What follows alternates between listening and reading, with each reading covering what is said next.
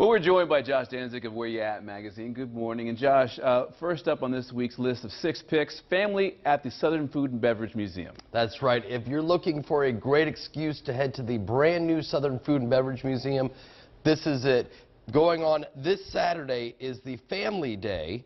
It will feature lots of great things for the king cake season with decorating and history lessons. All you have to do is show your Louisiana ID, and yes, you do get to eat your king cakes afterwards. That sounds really tasty. Yes. Next up, some basketball. Tulane's men's basketball versus Memphis. Big game going on this Saturday at the Smoothie King Center. Tulane's having a fantastic season. They just did come off a tough loss to SMU on Wednesday night, but they're going to be playing a huge game against Memphis in the Smoothie King Center. Memphis is going to be bringing down a lot of fans to cheer for the game, so it should be a great night to head to the center and cheer on the Green Wave. And next up for the weekend warriors out there, the Rock and Roll Marathon and Half Marathon. That's right. This is a big running event going to be taking over the entire city Sunday morning.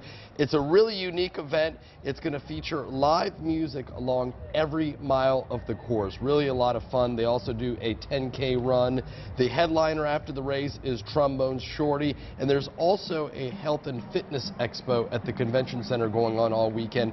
And you do want to be aware of driving and parking restrictions along the route on Sunday. Sounds good for the weekend. Here's the rest of our Where You At magazine's 6 picks. LASPCA's Pet Adoption and Bake Sale, Wrestling at Shamrock Bar and Grill, King Cake Festival. Those are the last of the top 6 picks. Find more details about these events. Log onto our website, WDSU.com, or pick up this month's edition of Where You At magazine. Josh Dan, it's always good to see you, publisher Where You At magazine. We'll see you again right next week.